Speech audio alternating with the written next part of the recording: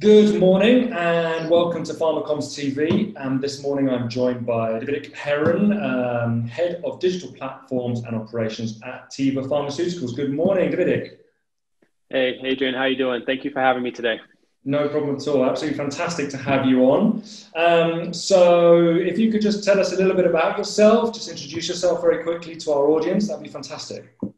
Perfect, thank you. So my name is Davidek Herron. I'm actually residing currently in the Netherlands, in Amsterdam, but originally I'm born and raised in New York, and I've been living in Europe now for the past 4 years.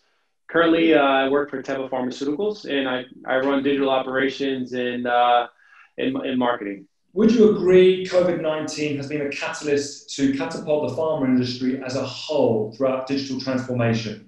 Yes, great question, Adrian. I think this is a yes and a yes, right? So what we're seeing from a data perspective is it's the reality. We have thousands of, let's say, sales representatives, medical representatives. They're not able to contact our customers like we have in the past.